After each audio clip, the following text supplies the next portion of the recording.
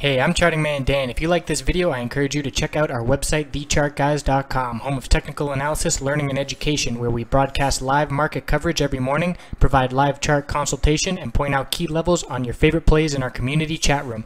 Why not check out our free trial and join the best technical analysis community online?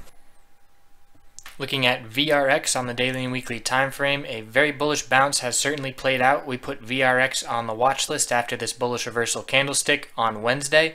And boy, did we see some nice follow through there. The bullish signal was the break of the previous day's high of day, 75.26. And from there, it was off to the races. So we have seen a significant bounce here. Let's see, $21 in 3 days. So that is 21 out of 70.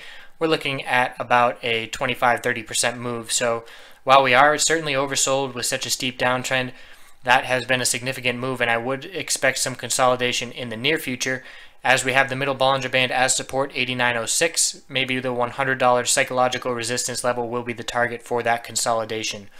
So certainly something to keep your mind on as you see how much it has run in the previous days.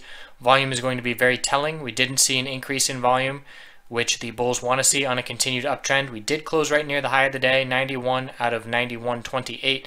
So looking like we will see some continuation Monday. Anytime a stock closes at the high of the day, just as we saw on Thursday, it indicates it's more likely than not we will see some nice continuation.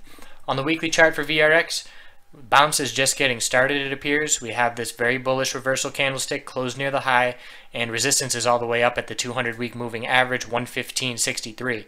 So on the weekly chart, we can see there is a whole lot more room to bounce. Oversold RSI is at 26. MACD has a long way to go before being bullish. But the daily chart gives you a little bit more detail that we have already bounced 25% in 3 days and might need to cool off a little bit. So middle Bollinger Band will be support on a pullback. Then we'll be looking at the 10-day moving average, currently 78.84. We'll be watching the $100 psychological level, and if it keeps running, we'll be watching 115.63 as resistance. So that's what we're looking at for VRX. If you like this video, subscribe to my YouTube channel. I put them out daily. The website again is TheChartGuys.com. I can convey information much more efficiently live on webcam utilizing the 5-minute charts. As I said, we've been all over VRX, and I highlighted that 75.26 break as a bullish development, and it certainly played out a lot more than I was anticipating it to. So I hope to see you there. I appreciate you watching this video, and hope you have a great rest of your weekend.